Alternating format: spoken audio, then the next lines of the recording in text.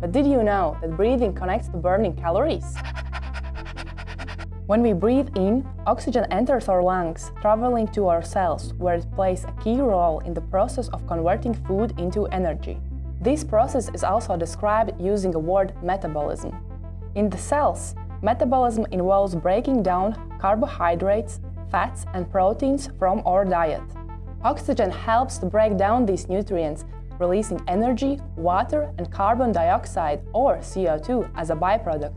Ever noticed how you breathe faster when you exercise? That's because your body is burning more calories to meet its energy needs, producing more CO2 in the process. How exactly does this relate to calories? Calorie is a unit of energy. In the body, calories are fuel that we get from food.